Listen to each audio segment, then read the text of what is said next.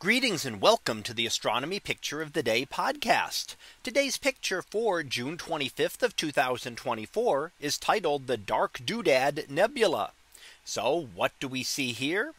Well, here we see what is known as a dark nebula, and this one nicknamed as the Dark Doodad.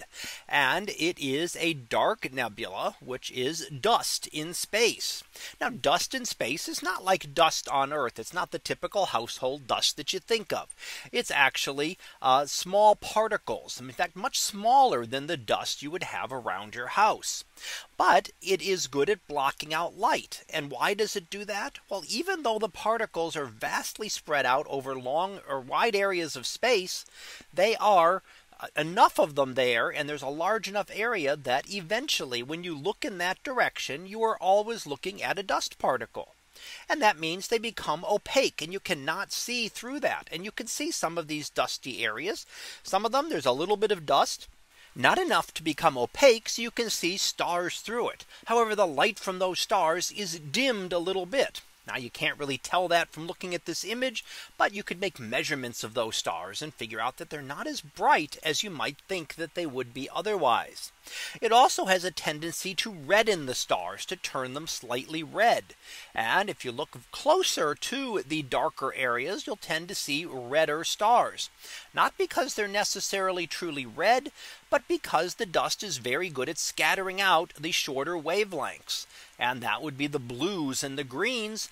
And that leaves behind the red colors to come through the dust.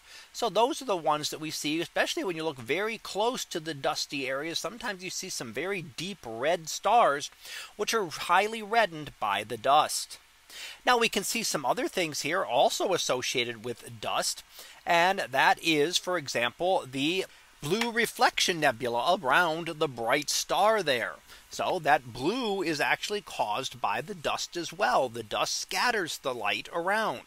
Now, how does it do both things? Well, when there's the presence of dust around it that isn't too dense, then the star can still be seen, but the shorter wavelengths are scattered and come from all directions, much as the light of our sky is blue because of the scattering of light by molecules in the atmosphere.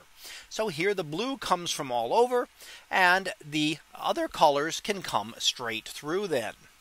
So we can see this, and what goes on in here is it is a region of star formation. So within those dark dusty areas, stars would just be beginning to form, would be the very early stages of star formation.